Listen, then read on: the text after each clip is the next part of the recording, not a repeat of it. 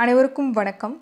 இந்த வீடியோவில் group 1 எக்ஸாமுக்கான study plan தான் பார்க்க போகிறோம். ஸோ இந்த பர்ஃபெக்ட் ஸ்டடி பிளானை பொறுத்தவரையிலும் மொத்தம் 60 நாட்கள் தான். ஸோ இதில் இந்த 60 நாளுமே நீங்கள் பார்த்தீங்க அப்படின்னா 24 மணி நேரம் படிக்க வேண்டிய அவசியம் கிடையாது. ஜஸ்ட் 6 மணி நேரம், ஓகேவா, 6 ஹவர்ஸ் நீங்கள் படிச்சிங்கனாலே போதும். 100க்கு 100% நீங்கள் ப்ரிலிம்ஸ் பாஸ் பண்ணி மெயின் எக்ஸாம் எழுத போகலாம். ஸோ மெயின் எக்ஸாம் அப்படிங்கிறப்ப நிறைய ப்ராக்டிஸ் வேணும். கண்டிப்பாக நீங்கள் அதுக்கு கோச்சிங் சென்டர் போய் தான் ஆகணும். என்ன தான் வீட்டிலேருந்து ப்ரிப்பேர் பண்ணாலும் மெயின் எக்ஸாமை பொறுத்த வரையிலும் நம்ம கண்டிப்பாக ஒரு நல்ல கோச்சிங் சென்டர் போய் படிக்கணும். ஸோ இப்போ குரூப் 1ஓட ப்ரிலிம்ஸ் கிளியர் பண்ணுறதுக்கான பர்ஃபெக்ட் ஸ்டடி பிளான். அதுக்கு முன்னாடி ஆல்ரெடி ஒரு வீடியோ போட்டிருப்பேன், ப்ரீவியஸ் இயர் கொஸ்டின் அனலைஸ்ன்ட்டு. நான் போட்ட நேரமோ என்னமோ அவங்க நியூ சிலபஸ் மாற்றிட்டாங்க, ஓகேவா. ஸோ அதனால் மறுபடியும் இந்த டாப்பிக்லேருந்து இவ்வளோ கொஸ்டின்ஸ் வரும் அப்படின்னு சொல்லிட்டு ஒரு சின்ன ப்ரிடிக்ஷன் தான். ஸோ 100க்கு 100% கன்ஃபார்மாக இப்படி தான் வரும்னு சொல்ல முடியாது. எப்பயுமே ஒரு 3-4 கொஸ்டின்ஸ் முன்ன பின்ன தான் இருக்கும்.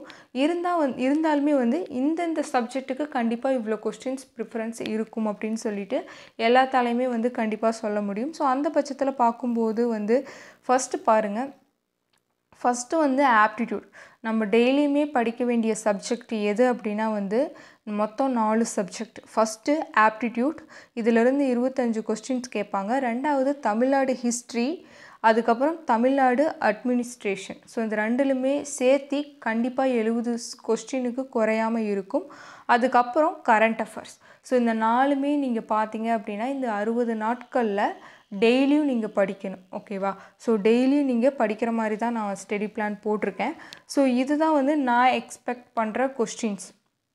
சயின்ஸ்லேருந்து 15 கொஸ்டினும் கரண்ட் அஃபேர்ஸ்லேருந்து 30 கொஸ்டின் எதிர்பார்க்கலாம்.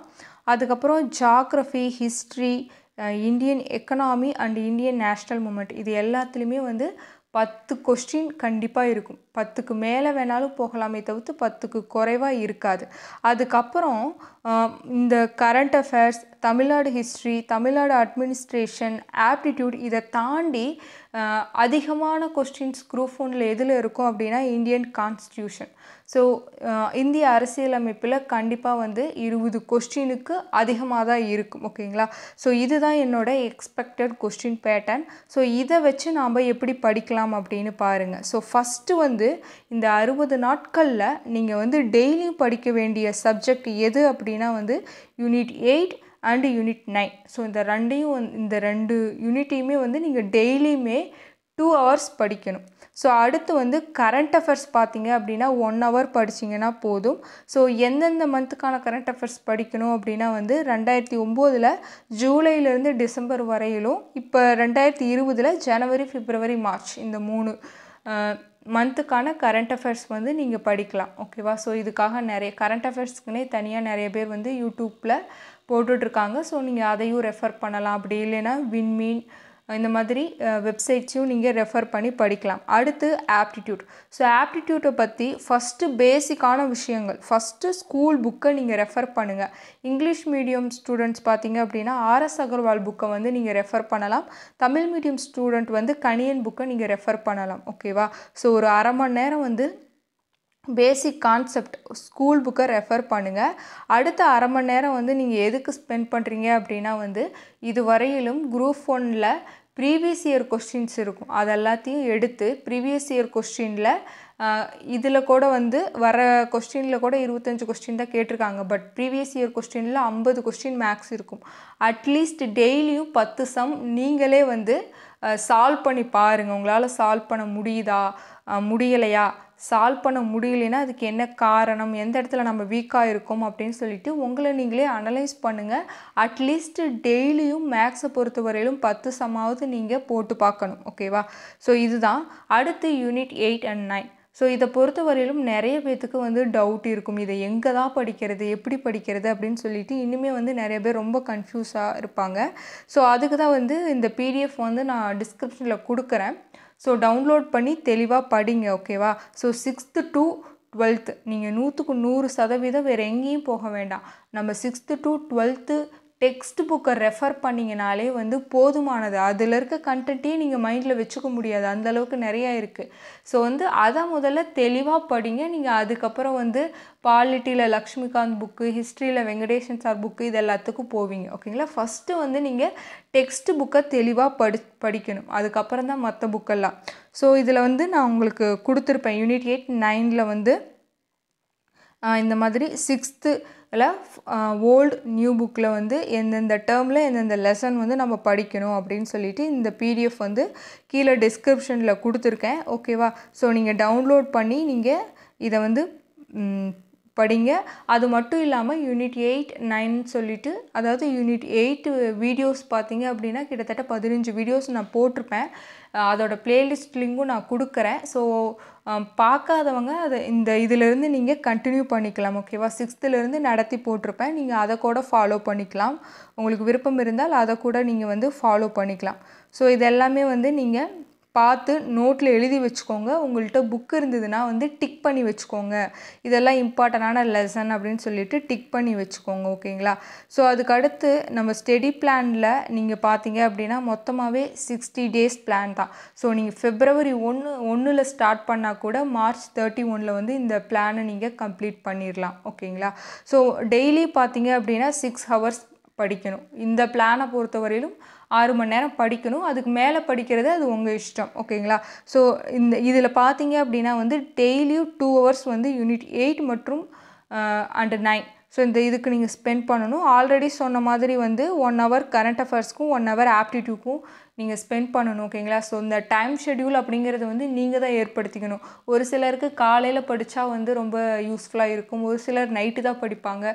ஒரு சிலர் மதியம்தான் படிப்பாங்க. ஓகேங்களா? ஸோ உங்கள் டைமுக்கு ஏற்ற மாதிரி அந்த 6 மணி நேரத்தை எந்த டைமில் வேணாலும் நீங்கள் சூஸ் பண்ணிக்கலாம்.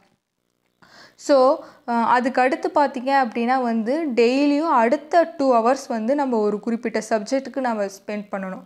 ஸோ ஃபஸ்ட்டு 10 days ஓகேங்களா? ஃபஸ்ட்டு 10 days 2 hours நம்ம பாலிட்டிக்கு ஸ்பெண்ட் பண்ணணும். பாலிட்டியை பொறுத்த வரையிலும் 10th book 10th 11th 12th ஏன்னா 10th கீழே பேசிக்கான இன்ஃபர்மேஷன் தான் கொடுப்பாங்க. அதை ஜஸ்ட் ரீட் பண்ணிங்கன்னா போதும். ஸோ 10th 11th 12th இதில் நம்ம சிலபஸில் என்ன டாபிக் கொடுத்துருக்காங்களோ அந்த டாபிக் அதில் இருக்கும். ஓகேங்களா? ஸோ நானுமே வந்து இப்போ தான் ஸ்டார்ட் பண்ணியிருக்கேன். பாலிட்டிக்கும் எக்கனாமிக்கும் வந்து ஸ்டார்ட் பண்ணியிருக்கேன். குரூப் 1 எக்ஸாமுக்குள்ளே முடிஞ்சால் முடிச்சிட்றேன். ஓகேங்களா? மெயினாக குரூப் 2க்காக தான் நான் அதை ஸ்டார்ட் பண்ணியிருக்கேன். ஓகேவா? ஸோ நான் அதை கூட போடுறேன்.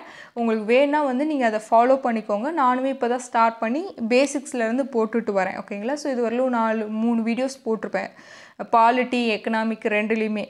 ஸோ அதை ஃபாலோ பண்ணுறவங்க ஃபாலோ பண்ணிக்கோங்க. அதை ஃபாலோ பண்ணிங்கனாலே மோர் எனஃப். ஸோ இல்லை எனக்கு புக்கில் படிக்கிறதுக்கெலாம் ஒரு மாதிரி இருந்துச்சு அப்படின்னா வந்து நீங்கள் 100க்கு 100% தமிழ்நாடு அரசு வெளியிட்டுள்ள அந்த மெட்டீரியலை வந்து நீங்கள் டவுன்லோட் பண்ணி படிக்கலாம். அதுவே வந்து போதுமானது எனக்கு கேட்டால். அந்த எப்படி டவுன்லோட் பண்ணுறது, ஸோ அந்த மெட்டீரியல் வந்து நான் ஆல்ரெடி வீடியோஸ் போட்டிருப்பேன். அதையும் நான் பிளேலிஸ்ட்டில் கொடுக்குறேன். டவுன்லோட் பண்ணி யூஸ் பண்ணிக்கோங்க. ஸோ ஓகேங்களா? ஸோ டெய்லியும் 2 மணி நேரம் பாலிட்டி நீங்கள் படிக்கலாம். ஓகேங்களா? ஒரு நாளைக்கு ஒரு டாபிக்னாலும் பாலிட்டியில் 10 டாபிக் வந்து நீங்கள் ஈஸியாக கம்ப்ளீட் பண்ணிடலாம். ஓகேவா?